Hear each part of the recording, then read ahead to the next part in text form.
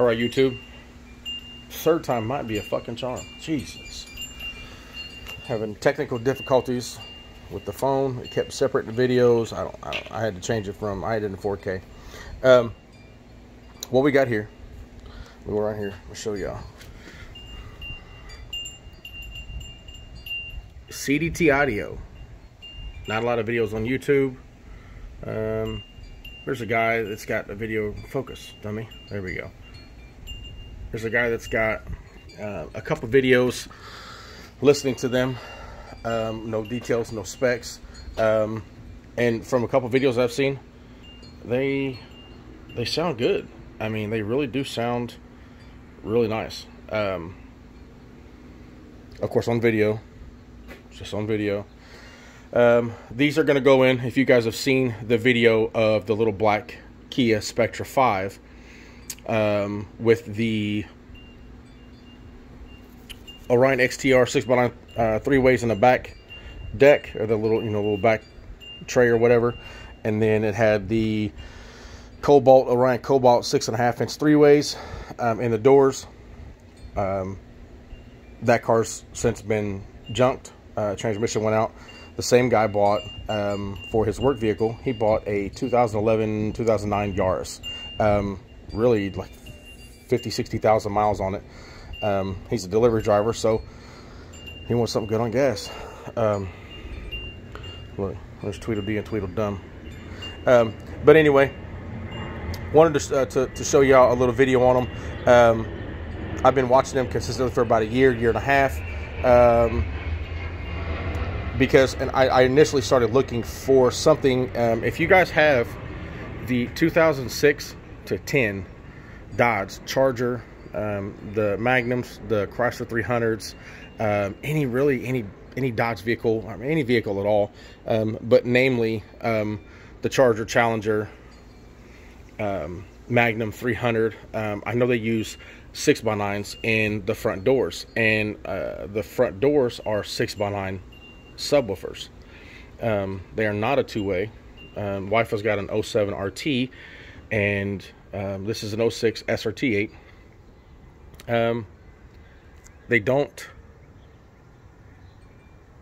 There's not a lot of companies that make a good quality 6x9 subwoofer, because they do sound fairly decent from the factory. I mean, they don't sound bad at all. I've heard better, I've heard worse, but they sound pretty decent.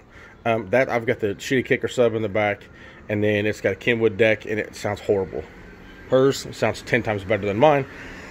But if you guys have those, check into this place. Check into this company. I'll put a link to their website in the description below. They are a really nice company. I mean, it's supposed to be more on the audiophile side. All of their cones are carbon fiber on both. I mean, you could see, carbon fiber, 6x9, 1-inch dome tweeter. This one does not swivel. This one does swivel, but it's all carbon fiber. Polypropylene surrounds, rubber surrounds will, stand up to the weather, the heat. If you live in some hot areas, Florida and California and Arizona, places like that, they'll stand up to the heat. Here, what I wish they would have done on the 6.7 that they didn't do is they, put some nice little specs on here. So you got 30 to 20,000 hertz, 200 watts RMS, 90.6 dB, 2 ohm load. These are also a 2 ohm load. You can buy them in a 2 or a 4 ohm load, depending on whatever, will fit your needs, whatever you want. They've got those options for you. One thing I will say that I really like about the 6.7s here is they've got push terminals. 14 gauge push terminals. Super, super, super nice. Love that. Love that. Little rubber boot covering the motor. And then what they don't have on the 6x9, what gives? What gives, CDT? Why not put those on those? You should have, yeah. Stamp steel basket here. This one almost feels like not stamped steel. I don't know, cast maybe.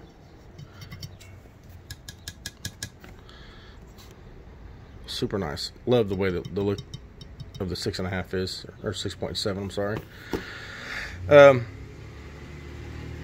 But there are two different lines. This is the ES. This is the HD. They have an MX line, and then I think they may even have a gold line. But a good thing about this company, you'll see here, we'll scoot this over, is that this is one of their 6x9 subwoofers. Like I said, they're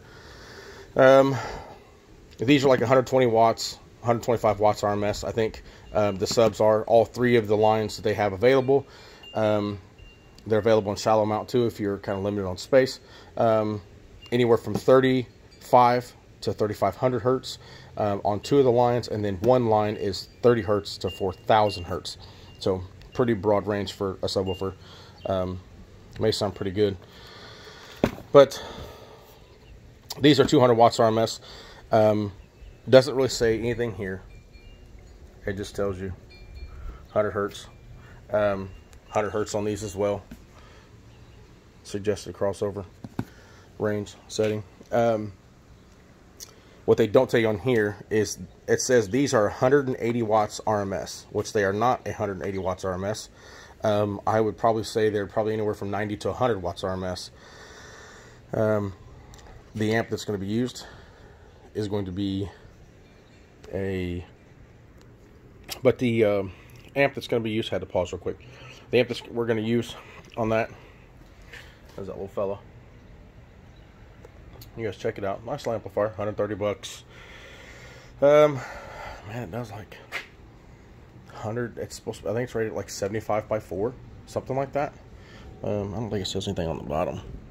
Let me see. No, it doesn't say anything. Rated at 75 by 4. Does like 150 plus watts at 2 ohms. I mean, 130 bucks. I mean, check it out. But so that's what's going to be running these. But yeah, like I said, I just wanted to bring you guys a little video. There's not, like I said, there's not many on YouTube that actually really talk about these. Like I said, every line is all carbon fiber with the polypropylene rubber surrounds. They got the subwoofers, they've got the coaxials, they've got two-way components, they've got three-way components, they've got custom fit stuff for like some BMWs and some other vehicles that it's custom fit for those, you know, made for their special asses. But they've got a huge selection. Like I said, I'm gonna put a link in the description below. You guys go check them out. If you have anything that's got 3.5s in the dash, or you know, 3.5s somewhere, they've got some of their components. They've got them with the 1-inch soft dome tweeter, and then they have them with a 2-inch mid tweet. Yeah, 2-inch mid tweet. Kind of threw me off when I'd seen it. I was like, huh? But yeah, they look nice. I mean, they look really nice. They've got, you know, a lot of different options available, a huge selection of stuff, and they've got a huge sale going on right now. So get in there, check them out. I think these shipped from California to my front door was like 240 bucks. Yeah, it's like 240 bucks. I think these were 100 bucks, and these were like 110. Last month they were at 100 and 100. Or no, they were at 100 and these were at 90. So they went up $10 this month, but they're still on sale. They're normally like 200 bucks a set, and they're on sale for $109.99. And then these are like $189, $199 a set, on sale for 99 bucks. So about 240 bucks shipped to your door. Super nice. We're going to get into this. I'll have another video of the walk around after it's installed. We're still waiting on the dash bezel to get here for the radio. And then if I should do something with this, man, y'all say something in the comments below. Let me know. Give me some opinions. It sounds like shit, but I think it's because the junk ass Kenwood radio in it. But you know, the wife's, hers sounds super, super good. 10 times better than this one. And I've got the factory sub in the trunk. But let me know if you think I should do something in that. I've thought about like 3/8 or 210s. I don't know. Let me know. And then I've got another one coming. I've got a 95 Chevy Impala SS that I am doing. It is currently out right now, having the box built in the trunk and a rear package tray. It's gonna be pretty cool. I'll do a video of some stuff. I'll do probably like another unboxing video, or just like a video showing and talking about them. The new Sound Digital Evo X line. If you guys haven't seen them, check them out. I'll put another link to a website, droppinghertzcaraudio.com. One of the owners is a good buddy of mine. Check him out. Good guys. But I'll do a video. You won't believe the size of the 800.4. It is, I mean, I could put two 800.4s sitting side by side on here, and they still wouldn't be as big as that little 4-channel Pioneer. They're really small amplifiers. So, but I'll do a little quick video of those. I've got some of the stuff that is at the box builder now with him, so he can test fit everything. But I'm gonna do a walk around of the car. We're gonna talk about it, and I'll do a full video with pictures and stuff like that once it's done. A video of it in the works. I don't know if I'll be able to do that. I'm using my phone, and I need 2 hands to do an install. So, but I'll definitely get a video up. We'll talk about it. I'll show you guys. I've got a few new guys floating around in the last couple months. I appreciate y'all. Stay tuned. I'm gonna try to get back at it. Do some little videos. I don't know what y'all want to see. You know, this stuff is floating around everywhere. So y'all let me know. Stay tuned. I appreciate y'all. Later.